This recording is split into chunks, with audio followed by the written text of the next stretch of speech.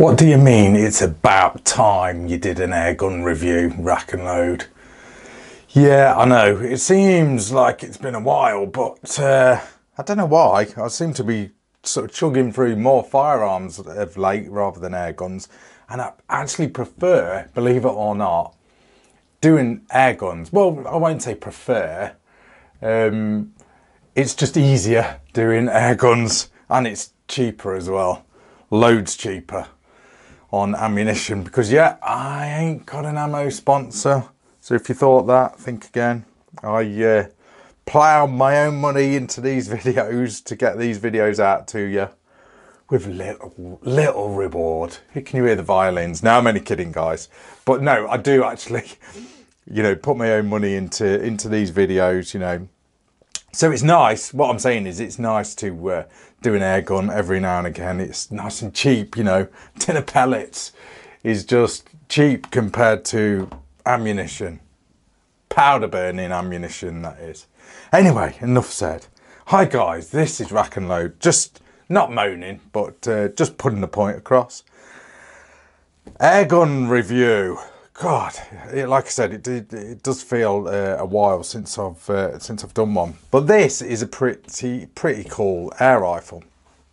This is the Stoeger RX20, and it's a break barrel air rifle, and it is very, very unusual looking, don't you think? Check out the muzzle. Very, very weird. I'll talk more about that in a minute. But let's just take you through this thing then, and we'll sort of you know, go through it all, and I'll tell you good points, bad points, and what I think of it, you know, in a usual Racknload style. Let's throw out some specs then. So obviously it's a break barrel. You load the pellet straight into the breech in the barrel. It is a spring powered break barrel. Fully ambidextrous. The stock is what they call human tech design, with a pro adaptive checkering. Okay, I'll go more into that in a minute. Black synthetic rifle barrel, blue steel barrel. Not that you can see much of it because it is sort of all hidden in that sort of shroud stroke suppressor. Comes with a 4x32 scope. Total length is 44 inches. Barrel length is 14 inches. Weight without the scope is 3 kilograms. So it's not mega light, you know, by the time you put the scope on it. So, you know, it's doable. It's doable. It's kind of like, I don't know. It's not mega lightweight. I've just dropped my microphone there. It's not mega lightweight for what it is. But you know, if it's too heavy, go to the gym. That's all I'm going to say. Go to the gym. So let's take a closer look. But first, what I'm going to do, I'm going to show you something pretty cool, because I had one of the original Stoegers when they first come out, and I've reviewed one or two on here, and I've still got this one. Check it out. So it's a bit of a comparison. It's quite funny.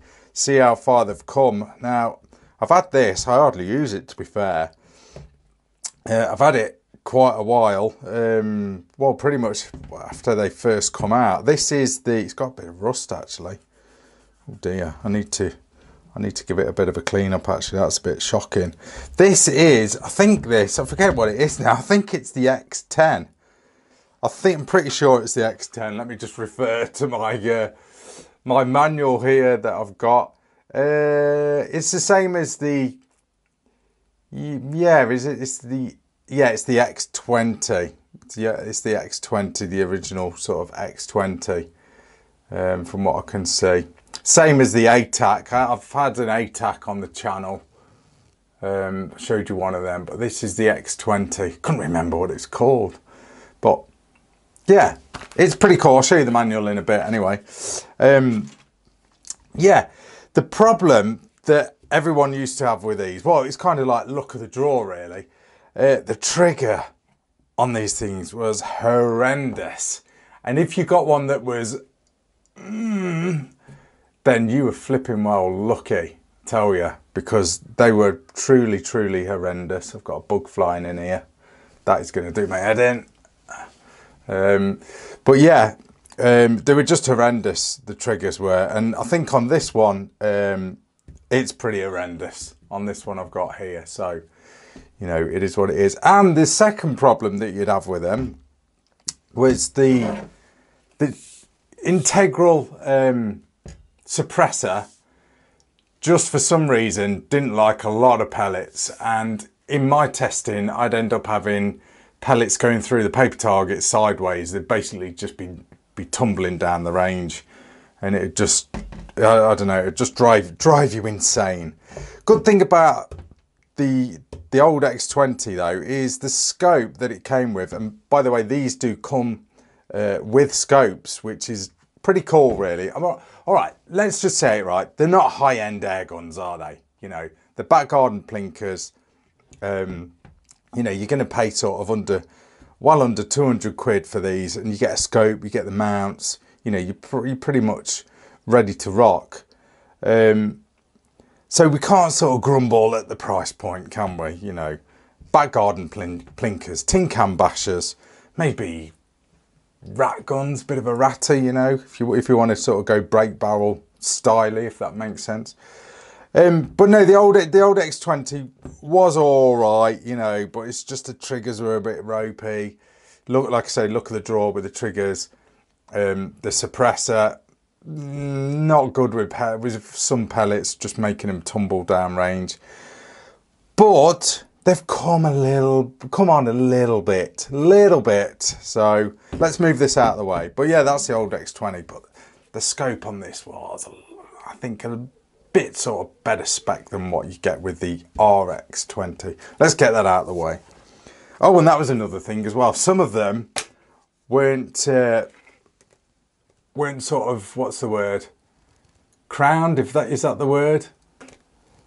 So they weren't sort of reamed out. I don't know what you call it. I don't know the terminology. I'm no engineer or gunsmith. But see, that one is, I think I did this one myself actually with like a countersink drill or metal countersink drill. I'm sure I did, just to ream it out a bit, because when I got this thing, it wasn't. So basically you put a pellet in, and because it wouldn't sit sort of into the barrel, you close the barrel up, and that had damaged the skirt of the pellet. So that didn't help accuracy either. But hey ho, few years into the future, we have the RX20, and it's a lot better. It is a lot better, although the trigger's still not amazing, if I'm honest. But it's 175 quid, this rifle is, so, you know, it is what it is.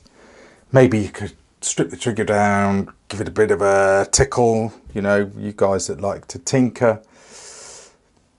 Don't know. But anyway, this is the RX20. Let's have a closer look. I've given you the specs of this thing. First thing that's striking about it is the barrel. Okay, now this is quite interesting. It's an ergonomic barrel, so it makes cocking way more comfortable, but the muzzle or the barrel in there stops about there, and then the rest is a suppressor, integral suppressor. And underneath it has got like, I forget what they call it now, like an expansion chamber for the air to sort of come back on itself, which is quite interesting. Excuse me. So yeah, it's quite an unusual suppressor. Difference with this as well and the X20, this one comes with decent sights, whereas, well, the X20 don't come with any sights, just comes with a scope, but this comes with both, which is really, really quite cool. So let's take it from the butt end. Now there is your recoil pad, and then this is what Stoeger are calling their, what's the terminology? I need to get it right. It's what they call their human tech design, okay, or pro-adaptive checkering. So basically it looks like checkering that's worn out. in a nutshell, and it's all over the place. And I quite like it, actually. It does look quite good. It's subtle. It's more, well, I say checkering, it's more like sort of dimpling. Okay, so that's pretty cool. Got it in various areas. Got it in on the top of the barrel as well. Sort of just fades out, look. That's pretty cool. I kind of like it. You know, it's different, and that's what I like about these Stoegers. They certainly are different. Certainly are. But yeah, the recoil pad, butt pad, medium to hard rubber, and then obviously ambidextrous, synthetic stock, feels pretty solid. Doesn't feel sort of, you know, hollow and echoey.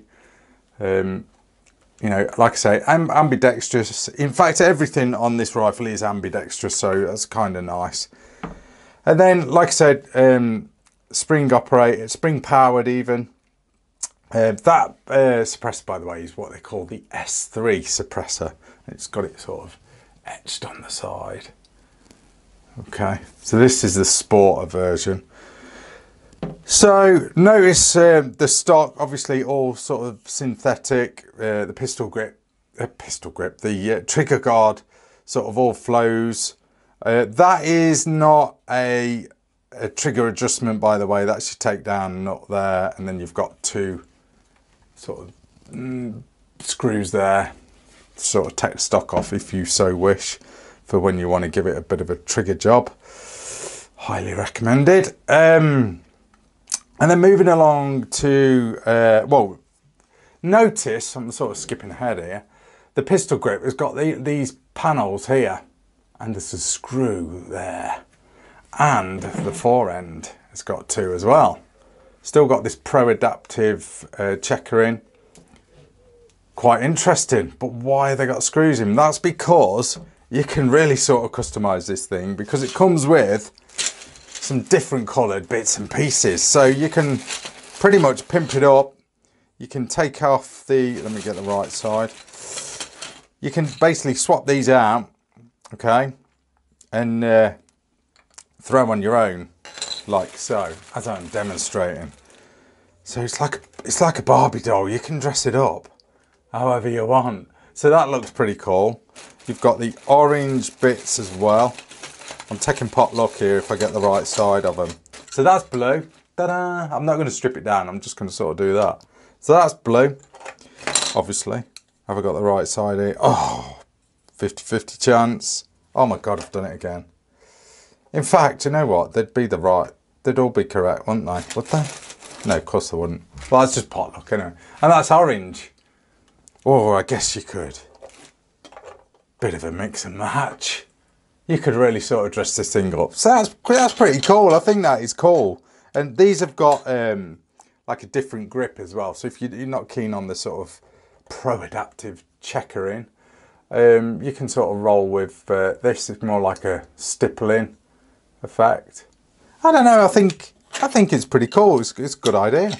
Really good idea. You know, something different. You know, I like innovation. I like, you know, bit of customizability there. You know, and for a 175 quid gun, that is cool. That is cool, because chances are it's going to be, you know, a new shooter, a young shooter that's going to sort of have one of these as possibly a first gun. Really cool. Really cool. Then moving along, so that's your stock basically. The receiver, well, it is what it is. That's just basically your pistons in there. It's got an automatic safety catch on it as well, which is exactly the same as the old X20. I hope I'm getting the name of this right. X20, I'm sure it is. It's not marked up anywhere. I'm sure it's the X20. God, I really should do my research. So it's the same automatic safety. So as I'm not going to cock it because I'll have to dry fire it, but when you do cock it, I don't know if you can decock it actually. Oh, I've done it now, haven't I? So as you do cock it, the safety sort of kicks out, so to speak. I wonder if you can decock it. No, you can't. So there's your safety catch. You can take it on and put it off. So, you know, that's quite cool. So yeah, the safety catch is pretty good. I mean, I'm not a massive fan of safety catches, well, automatic safety catches, that is. But yeah, that's not bad, and it's kind of in the right place. So, you know, it is what it is. The scope that is supplied, this one is 4-32. It's pretty basic, but it'll get you going. I mean, for the price point, you know, it's not bad. I mean, like I said, the one on the older version is a zoom scope 3-9 x 40.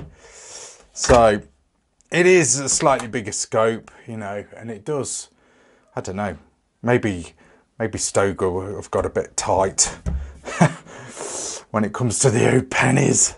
So, but yeah, it's kind of a shame, really. It's not a bad scope, but, you know, you'd probably want something a little bit better. It depends what you're doing. For back garden plinking, you know, it is what it is. It's pretty cool. It's pretty cool. It's just cool, the fact that you get a scope with the rifle anyway. You know, it saves a bit of an expense, doesn't it? If you don't want to run the scope, you have got some pretty good fibre optic sights. So there's your rear. My camera will focus. So that's really cool. I'm a big fan of fibre optic sights. There's your front one. That is massive, that thing is. Interchangeable as well, so you can swap that out. You can also, I'm not going to do it on camera because it'd be a nightmare, and it is a nightmare. You can take this cover off and actually take the baffles out, so to speak. I'll show you on the box, because it sort of shows you a bit better, in bit better detail on the box. Or have I got that wrong? No, I've probably got that wrong, actually. I've seen it somewhere. I think it's on their website. I'll throw in a picture, and it basically explains how it works. So it's pretty cool. Pretty cool. Is it quiet? Yeah, it's quiet enough. I mean, with a Springer, you always get the sound of the actual piston, don't you? You know, I think suppressors, stroke silencers tend to work better. Stroke moderators tend to work better on PCP air rifles. But it's cool. It's cool. There's a lot of features on this rifle. You know, for you know, a cheap back garden plinker, you know, there's a hell of a lot of features, and I do really think that is cool. Now, let's get the gripe out of the way, and the biggest gripe is the trigger. Still not amazing. The triggers aren't. They just aren't. Sorry, Stoeger. Unless this is, you know, a bad rifle, but I don't think it is, you know. I don't know, there was just a lot of take up on it, and it just seems a bit unpredictable. Maybe, yeah, I get that it's a new rifle. It might wear in a bit after, like, I mean, I've only probably put 200 shots through it, something like that. You know, after maybe 1,000, it'll probably wear in a little bit. So it is what it is. It is what it is. What do you expect for a 175 quid air rifle? What do you expect? An electronic trigger or something? Ain't gonna happen, is it, at that price point? So moving on to, well, what we've sort of mentioned, the trigger. Let's talk about accuracy. Now, I was using, and it seemed to like these actually, Accupel FTs. I did use a few different flavors, but I had more of these sort of on hand, so I just stuck with these, got it zeroed with these, and just ran it basically. And it didn't do bad. I mean, this is my shooting as well, so bear in mind, you got to always take that into account. But this is 30 yards, and I was pretty damn impressed. Pretty damn impressed. And this is obviously shooting off a bench, but check this out. 30 yards, yeah, that one's a bit, I would have expected them all like that at 30 yards, if I'm honest. But look how they come in. That is not bad. 30 yards, guys. That is really quite good for a sub £200 break barrel air rifle, a Springer. That really ain't bad at all. That is acceptable. That seriously is acceptable. And that was using, for the record, Accupel FT. So if you've got one of these, or you're getting one of these, feed it these. It seems to Seems to like them. We'll break the barrel. I did, by the way, when I cocked it, I did have to discharge it outside with a pellet into my pellet stop. So I didn't dry fire it. But there is your guts, kind of, so to speak. Linkages there. Okay. You know, everything's pretty solid. No sort of real sideways wobble or anything. No rattles. Rattle check. Can't really hear anything rattling. So yeah, not bad. Not bad. You know, I am genuinely impressed with this little air rifle. Just the trigger, but let's not even go there. It's just a cool little air rifle. For a beginner, you know, for a young shooter, just getting into it, perfect. You know, limited funds, whatever. For 175 quid, you can't go wrong, can you? Unless you get a higher end air rifle, second hand. Right, let's have a look at the manual. Manual's not bad. Just moving everything out of the way. It pretty much covers all models. It's mainly just. It's nice that the English is in the front as well. It's all in black and white. It's basically all your do's and don'ts to start with. And then sort of just walks around the air rifle, tells you all your functions and whatnot, how to load it. So yeah, you can actually, and I didn't do this because this is a loaner, from Livens Gun Shop, by the way. Thanks to Livens Gun Shop for the loaner. You can adjust the trigger on it. I didn't really mess with it. So maybe you can crank it down, make it a bit better. It reduces, it says here, I've just read it, so I might have to take back what I've said about the trigger pull. So you can reduce the second stage length. Okay, so misses. So yeah, that probably would make the trigger a bit better. So like I say, I didn't mess about with that, but this was probably wound right out then. So yeah, fiddle with the trigger. It probably ain't as bad as I'm making out. So moving along, you've got all your boring stuff really, warranty, whatnot. So it's a bit basic. The manual is, you know. It's pretty self-explanatory though, the rifle is. You know, it is, isn't it? I mean, you don't need to read the instructions on how to swap the panels, for example, on the stock. It comes with an Allen key in the bag. It's in there. So, oh, there is, I've just noticed actually, there is a spare front sight by the looks of it, in orange. So that's cool. How cool is that? So if you want to swap out the red for the orange, that's doable. That's cool. I mean, like I said, this rifle is packed with features. So it's really, really cool. So yeah, guys, that is it. That is your Racknload review of the Stoeger RX20. I'll just show you the box. So just sort of shows you S3 suppressor, multi-grip system, that's what they're calling the bag of bits. Pro adaptive checkering and human tech design. Basically, ergonomically, it's you know, it's comfortable.